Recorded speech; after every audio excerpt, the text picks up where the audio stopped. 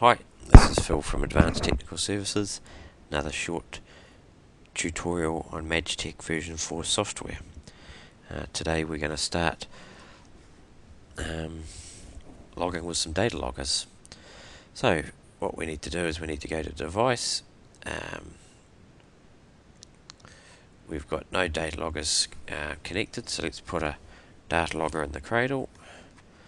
And Madgetech's picked up that we've got a temperature sensor in there. So we'll click on Device and we can go Quick Start, which starts the recording process straight away. And now you'll see the status of the data logger is now running and recording. We'll stop that for now. The other way we could do it is if we've got we can have custom start, where we can set a start and a stop and the recording interval, and we can have a delayed start and a delayed stop method. So that's quite useful, that one. You've got a little bit more control over what's going on. Go back to Device.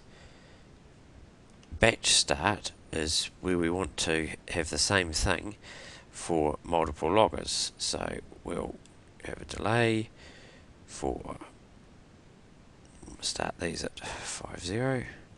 Give me a couple of minutes to sort my time out, and we'll carry on going. So we'll hit start. Automatically settings to the device for all types of devices, high temp. Okay, so it's starting that. We'll put the next one in.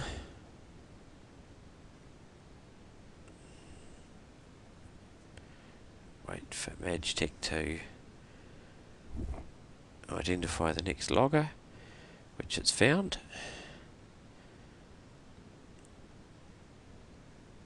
Starting device, and that device is started.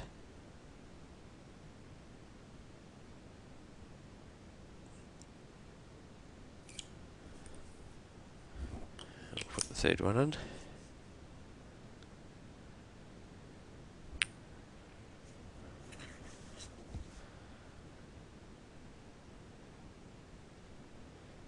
And it's found the third one, and it's starting it.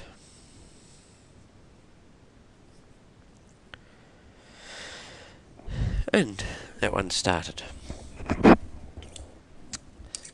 We can now stop and close the batch and go to the device, and if we had a pressure sensor, which I've lost, we could put that in right now. So now that we've got the devices recording, I'm going to pause the video. Back for 2 seconds. I've just found my pressure data logger, so we can go device and I'll put it in the cradle. Wait for Madgetech to identify it. It's found it. Device, and we'll do a quick start on this one.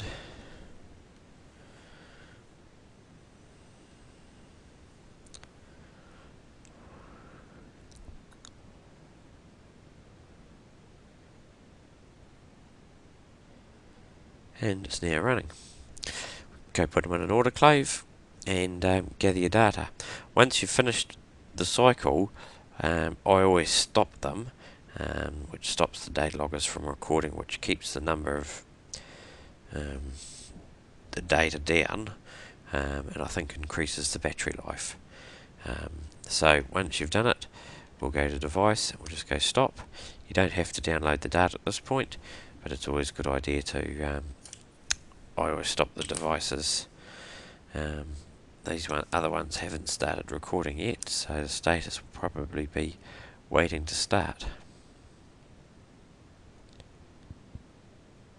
which it is. So we could stop those. We can't because it hasn't even started. There you go.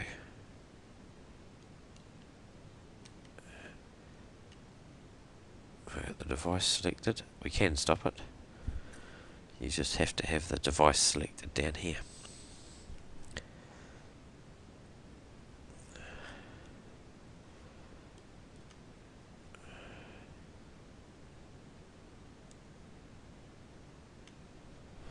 He's a pain in the bum, that one.